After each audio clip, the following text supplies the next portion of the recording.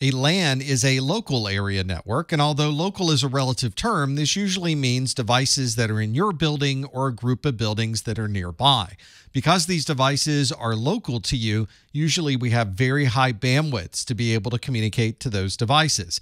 The networks providing these high bandwidths usually are Ethernet networks and 802.11 wireless networks. If you're using a slower network connection than what these two can provide, then you're probably not on a local area network. If you're communicating to a location that is in another city, another country, or somewhere else around the world, then you're communicating over a WAN or a wide area network.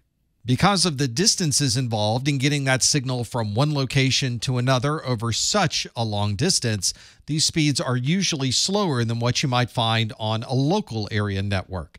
And there are many different ways to accomplish this. This could be over a point-to-point serial connection, it could be through MPLS, or many other types of wide area network technologies.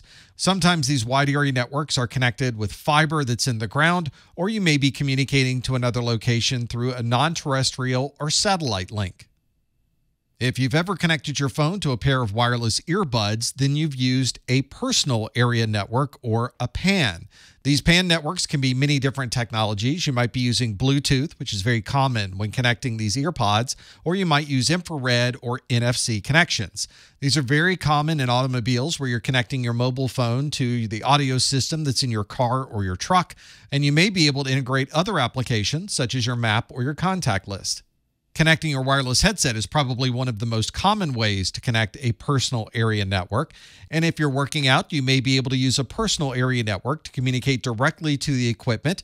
And it's very common to create reports based on this workout telemetry that you've been able to acquire using your personal area network. If you work for a company that has many locations within the same city or geographical area, you may be connecting those sites together using a metropolitan area network or a MAN.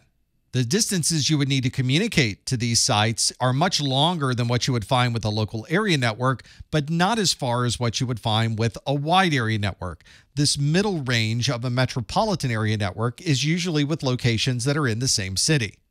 Although in the past there have been a number of different topologies that would connect these sites within the same city, today we commonly see Metro Ethernet, where you're given an Ethernet connection on both sides and the service provider provides the link between those locations.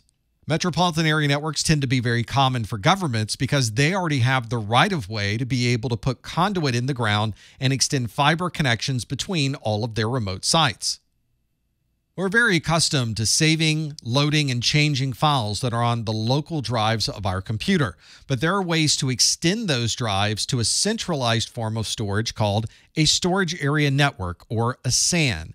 A SAN is a high-speed network that allows us to communicate to a centralized storage facility, usually one with a very large capacity.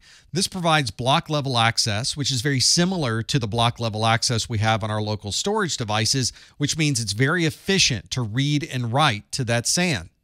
But even with these efficiencies, you may still be sending very large files and retrieving large files from this storage area network.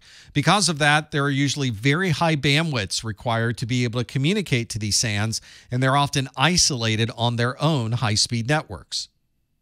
And if you're communicating wirelessly to a network that's in your building, you're probably using an 802.11 network on a wireless local area network, or WLAN.